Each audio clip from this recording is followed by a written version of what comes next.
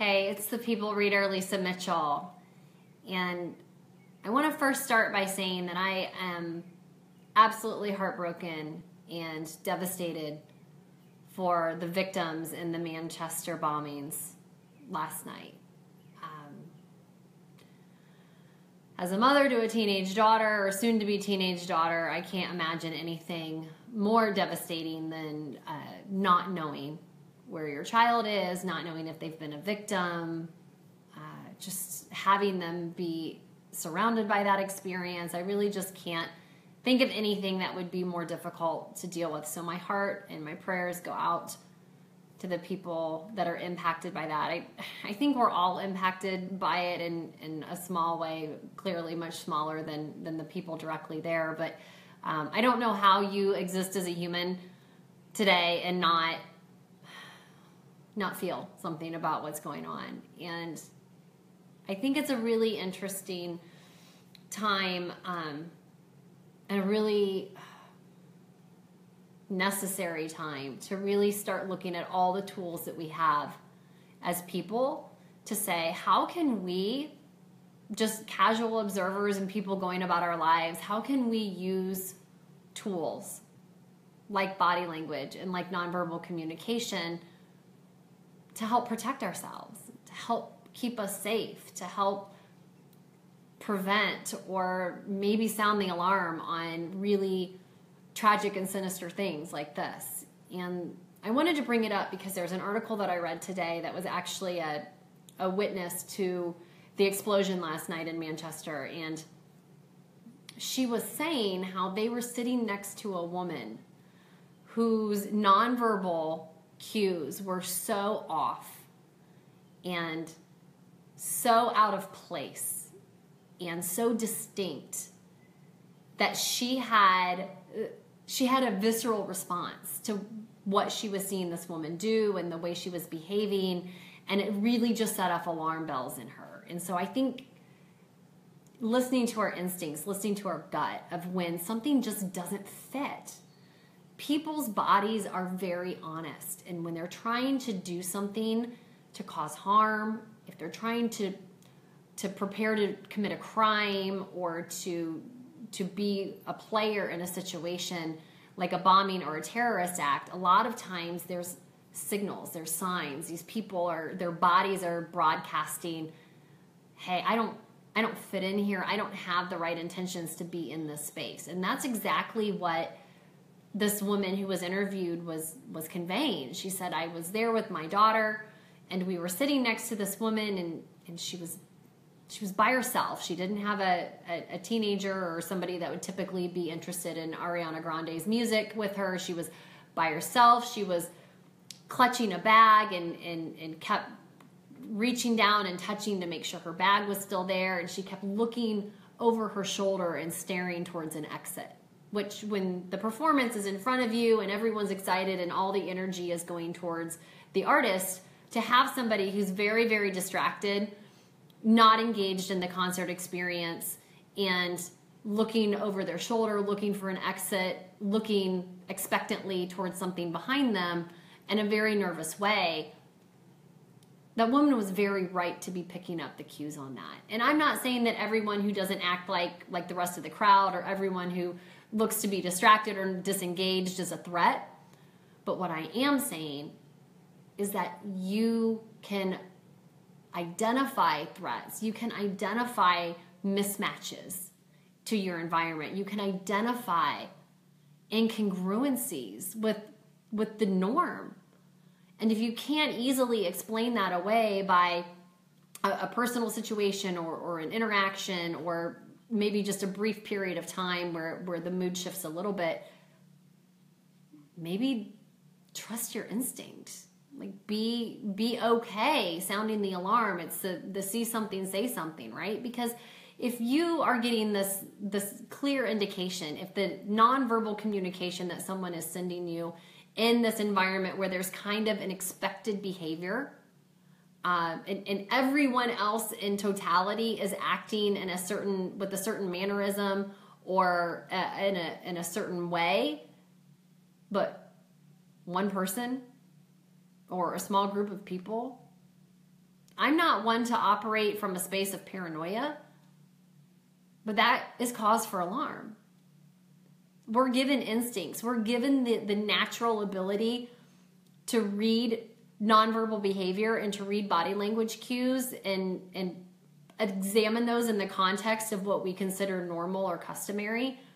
We're given those tools as part of our limbic brain system that helps keep us alive. Do we freeze? Do we fight? Do we take flight?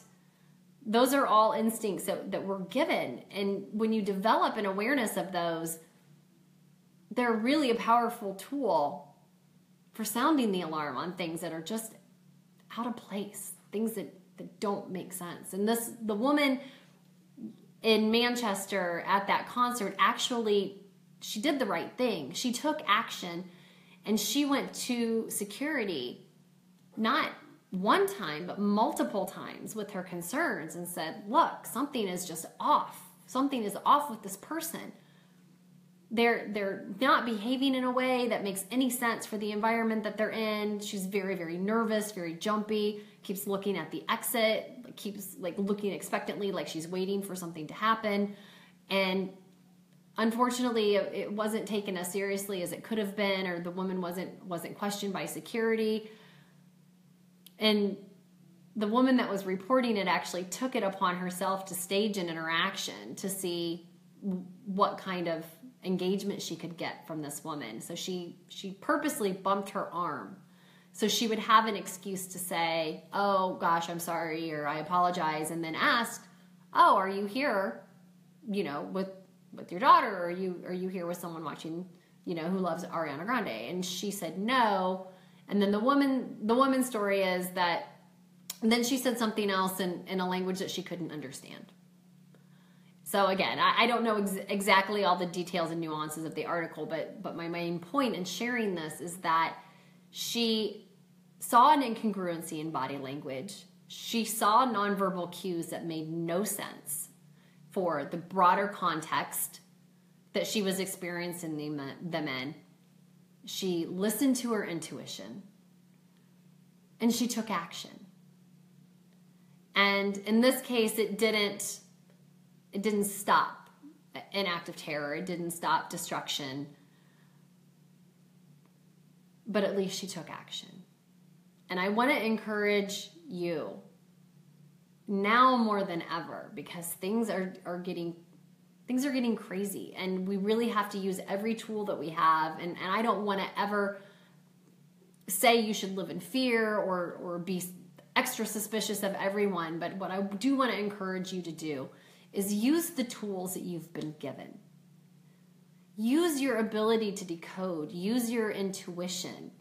Use the filter of context to say, is what I'm seeing appropriate for where I'm at? Is this person's behavior something that's congruent with everything else going on? Or is there contrast? And if so, what's causing that? Can I tell? And if I can't tell, I should probably be concerned. Just if you see something, say something, especially right now. Be vigilant. And if you say something and it's not resolved, or it's not looked into, or the perceived threat isn't unraveled or taken away, trust your instincts and create space.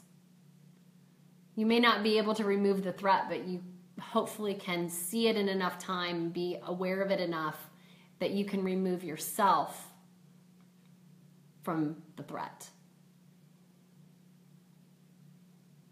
There's not any way to guarantee that we're always going to know, or we're always going to see somebody's nonverbal cues or behavior when they're planning something bad.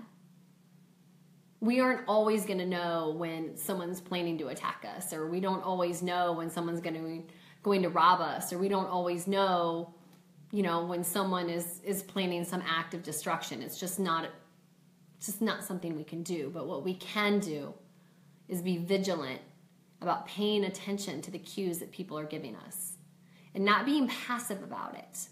Not just scratching our heads and hoping for the best, but really watching and observing and trusting our instincts and taking action when we see something that doesn't make sense. I don't know if body language or if understanding nonverbal communication or decoding cues can stop terrorism. I think that's a little optimistic. But I do believe that understanding how to read nonverbal cues, understanding how to filter what you're seeing from a body language perspective through the right context,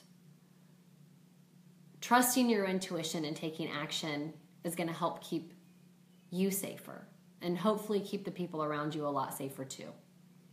So keep watching for cues, keep following your intuition, keep taking action and creating space if you feel that anything's off or there's any type of threat. Use the tools that you have. We have them for a reason, and hopefully it will help make you and your loved ones a little bit safer. Thanks for tuning in.